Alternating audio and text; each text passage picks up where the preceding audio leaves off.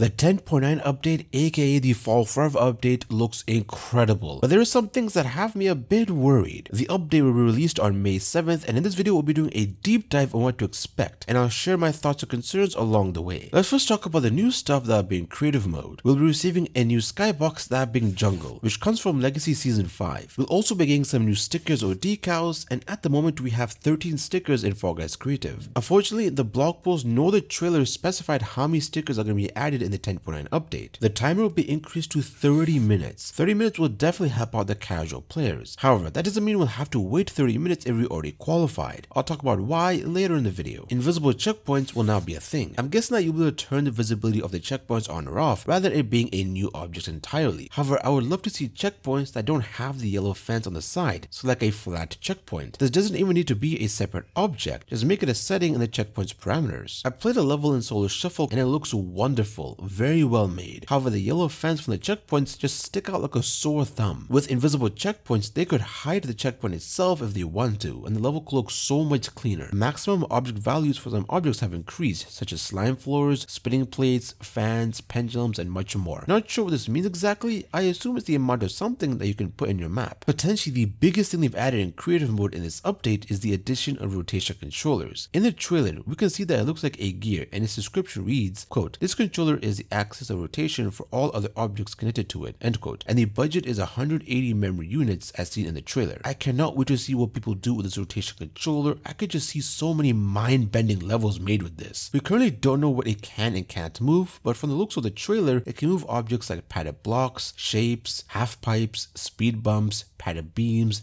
clouds, pillars, and even the boom blaster. And this is just my theory and speculation, but I probably won't be able to rotate moving objects like rotating floors, seesaws, plates, and etc. And with the jungle skybox being added, Legacy Season 6 is the last classic season to not have a skybox in creative mode. Along with that, SS1 and SS3 don't have a skybox either. The invisible checkpoints are one of those things that most won't care about, especially people who only play levels, where creators can finally make themed levels without having to worry about the checkpoints sticking out and just ruining the entire immersion. Not a lot of major updates to creative mode itself this time around. We already had survival come out last update, so I'm not too sad about it. Not every update needs to add 100 different things to creative. In the blog post Izzytorium made about the 10.9 update, they mentioned a few things regarding existing creative rounds. If you happen to have creator made rounds, make sure to check on them once the update rolls out on the 7th, especially if you have large gaps that need the flipper or yeetus to clear them, and the changes to jumps can affect the way people play your level. In general, it's good practice to check on your levels every update, because we've had some updates that have broken the clouds, updates has broken the blizzard fans. Heck, the last update actually broke blizzard fans to where if you set your fan to strong, it'll actually be weak. If you set your fan to weak, it'll be strong. In the Power Party update, aka the 10.6 update, clouds that were set to large were actually got scaled up to the max, breaking a ton of levels. I believe this is the first time Izzytorium are actually upfront about changes that could happen as a result of an update. The most talked about thing in the trailer was a new Explore mode, which is basically an endless mode in where you can keep on playing creator made rounds for hours on end if you want to. Previously, if you played a level you didn't like, you were either forced to leave and as a result not get any rewards, or just stomach through it and try to qualify. However, with the Fall Forever update, you now have the ability to skip a level and move to a different one, and you don't have to wait a certain amount of time to use it. You can use it whenever you want, which isn't something most people are going to appreciate, but being able to skip a level the second you load into it is nice, especially if it's a level you already played or a level you know is going to be a pain to go through. Once you've played enough creative levels, you have a sixth sense for this kind of stuff. What's interesting is that in the trailer it shows someone skipping a level and they got some fame, as seen by the label on the left side of the screen. I don't know if this is how it'll work when it actually releases, as you could just keep skipping levels and getting fame. Also, when you skip a level, the banner shows skipped, which is neat. It is a very obvious thing. Obviously when you skip you should have some indicator, but I found it pretty cool. However, being able to skip levels isn't even the best part. Once you qualified, you can immediately go into the next level. The banner at the end shows completed, and even the label shows completed rather than qualified. You have no idea how happy I was when I learned that we no longer have to watch newbie players struggle to qualify for 5 minutes and we can just move on to the next level. However, if you're that newbie player, you no longer have to feel bad about holding the game up. And most importantly, no longer do we have to watch a cave dwelling, slime eating, 11 IQ loser who runs down the clock by not qualifying. Seriously, I just had a game in where this fatherless moron wasted 5 minutes of everyone's time. So believe me, when people will look back at this update, this feature feature will be something they praise and wonder how we lived without this for so long. May 10th will make it 1 year since creator mode released, and 362 days later we got this feature. As previously mentioned, they increased the timer from 10 minutes to 30 minutes, which is great for the casual player as they have more time to qualify, and those who already qualified can just move on to the next level. I'm curious, can we choose to stay and spectate others, or do we have to move on? If you play this mode with a party and one member qualifies, will they move on without you and just the rest of you guys will have to stay until you qualify? I assume once everyone in your party has qualified, you'll move on to the next level as a group. Izzytorium did mention being able to play this mode with a party. They did mention that races will be called courses. I think it'll just be rounds in this mode that gets that change, or race maps made in creative will be called courses. Will the race game mode in the creative menu get a name change? I guess that's something we'll have to find out when the update finally releases. Something I found interesting, in the blog post, they mentioned that the explore mode will feature rounds that are the most liked and that are new. And it seems like this will be automated by an algorithm and not manually added by a person, which does make sense since it will basically be a never-ending mode. The thing that could throw a wrench in this mode is the fail to download bug. They didn't mention fixing it in the bug fixes. Like, what happens if you're 2 hours deep into the explore session and you get the error? All the famous shards you earned won't get tracked as you didn't technically leave, you got kicked out. The fail to download bug has been a thing since the 10.5 update and is the main reason why Izzytorium got rid of their SS4 levels from solos in the first place. Let's hope this bug doesn't appear in Explore, otherwise it'll be the death of that mode, especially if it appears often. A small line that most will gloss over is that levels will automatically be updated if any changes are detected, meaning if a section of your level is broken or people fall into a gap and they can't get up, when you go and update the level, it'll automatically be updated in the Explore mode, so you wouldn't need to tag Fall Guys Owl on Twitter and ask them to publish the latest version of your level. While most will use this for good things, I could see creators adding impossible to beat sections or deleting most of the map in general, taking advantage of the new system to troll people. However, with the skip level option, that doesn't matter. I just report the level, then skip to the next one. The mode will be able to hold 10 players, so it's not something you play by yourself. But again, it doesn't matter as you can move on to the next level as soon as you qualify. Once you leave, you'll gain rewards based on how many levels you completed. The trailer shows a player earning crowns, 11 crowns to be exact, and they got gold on 27 rounds. I assume it'll give out shards. How much isn't something that we know quite yet. I wouldn't be surprised if it's a low amount like 5. What makes me happy is that we'll earn progress through the challenges and the fame pass when we play the Explore mode, meaning you can use Explore to finish your daily and weekly challenges, which is great. This is notable because in version 10.8.1, Izzytorium admitted to where if you play rounds found in the Discovery Beta tab, you will no longer be able to earn fame found in the challenge board. You used to be able to complete your dailies and weeklies by playing maps found in the Discovery tab, but not anymore. Genuinely one of the stupidest things that Izzytorium have done in recent memory. Apologies for the side tangent. I can see a lot of content creators doing marathon challenges when Explore comes out. While I'm hyped for this mode, I can see a ton of maps featured being low quality sprinkled in with some okay to mediocre maps, especially since the algorithm will actually add maps that are new. And if you've seen the maps in the newer rounds tab in the Discovery Beta tab, you know there aren't anything to write home about. And this is something that I could definitely see people complain about. But I'm hoping for the best and that as the algorithm gets better, we'll see high quality levels on a consistent basis. But I wouldn't be surprised if we see a lot of low quality slop, especially when the Explorer mode is young. Some new social features have been added. The aptly named social wheel can be pulled out and you can choose from 8 different quick phrases that will appear on the top of your head. Along with that, it shows cute emoticons as well. This reminds me heavily of Rocket League's quick chat. I cannot wait to say great job when someone falls off the map. Tons of people are going to be using this very sarcastically and I will be one of them. And the social wheel can actually be used in all kinds of maps, including Unity made rounds. So this will be super useful in pixel painters to where if you're playing with a random and they're running on the tiles, you just say no and hopefully they'll stop running, or you can use a social wheel to help guide them on what to do. Obviously the phrases are very basic. They could definitely add a lot of new phrases. Hopefully they'll add some phrases that are specific for certain maps like pixel painters, for example. That would be really cool. But of course you could use it to help others in a more general sense. Standing at the end of the finish line with a bunch of players, emoting and being silly is a part of Fall Guys culture and has gone as far as back as the game's inception back in 2020. So this feature is a great addition and it can be used to provide further assistance to others as previously mentioned, although it'll probably be used to have some fun. And speaking of providing assistance, the piggyback feature allows players to request for help. You can accept or decline, but if you do accept, there'll be perks on your back. You can do most of the Fall Guy things like jump and dive while having someone on your back, and you will not be slowed down at all. And I'll be honest, I just freaking love it, man. It just looks so